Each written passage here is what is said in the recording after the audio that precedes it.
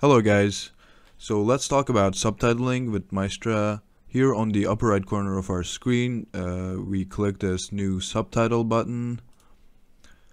We can see here how we can upload our files to Maestra. You can upload from Instagram, Dropbox, you can use a link, maybe a YouTube link.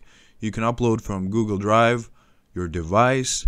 You can also just select a file and drag it here and it will start uploading.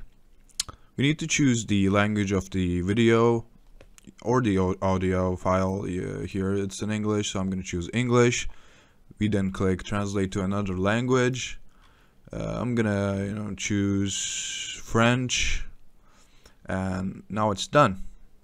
Now we click submit.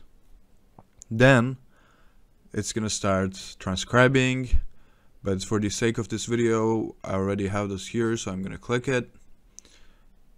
Now here, this is our subtitling interface.